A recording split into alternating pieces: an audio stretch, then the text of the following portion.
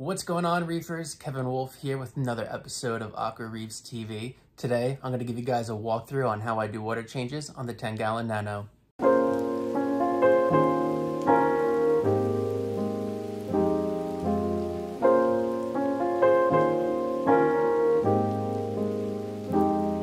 So before getting into this walkthrough video, guys, just want to go ahead and give you a quick update here. We have a new addition inside the Nano. We got a Black Widow bubble tip anemone who found his spot in the tank relatively quickly. Given there's not too much live rock to scatter along on this tank, I placed him in an area I felt the anemone would feel rather secure and safe, and also the most optimal spot for required lighting and whatnot. And so far he is settling rather well.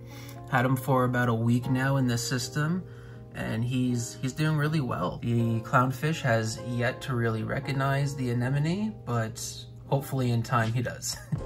So without further ado, let's get on into the rest of the video. So before every weekly water change on my system, I always grab my refractometer and any device or instrument, I should say, that you use to measure salinity in your saltwater aquarium. I totally recommend making sure you measure the salinity in your actual system, and whatever pre-mixed batch of salt water you have should also be measured too prior to actually adding it into your system. You want to make sure that everything is pretty balanced and equal. In here, I already did my measurements, so we are sitting at 10 to 6 in this brute trash can right now, as well as sitting at 0.026 in the system as well, which is optimal and exactly what you need prior to getting into doing your actual water change. So that's always my first step. And then I like to go ahead and take my orange bucket here from Home Depot, of course, and make sure I have my siphon hose ready to go. This is the bucket that I use to draw out the old water out of the system. I'll go ahead and discard that water from that bucket, and we are ready to rock and roll with putting this water, the new fresh salt water, I should say, into the system. So that is essentially how I go ahead and perform my water changes. And let's go ahead and dive right into actually doing the water change itself. So from here, guys, the first step is to make sure you have your bucket that you're going to use to discard the water. Have your siphon ready to go. And the only thing that's next to do is to turn off the system. And now that my system is off, I'm going to start drawing out the old water. And then once you have the siphon in the tank, you can go ahead and do the best part ever. Start the siphon.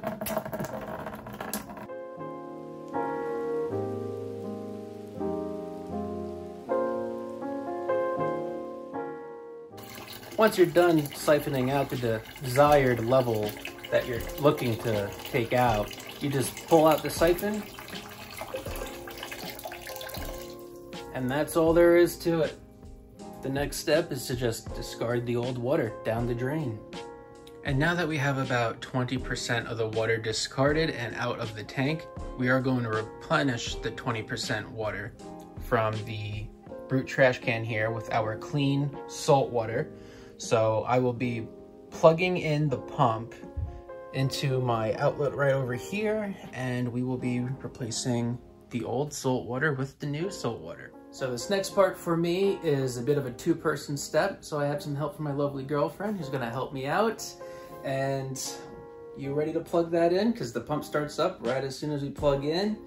And go for it.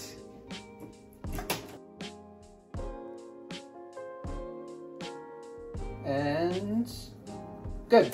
And from here, we just lift this up so water don't spill all over the carpet.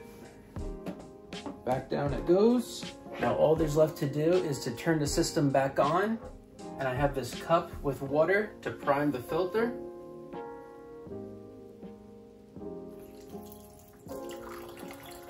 go ahead and give this a power on, start everything back up, and here it goes.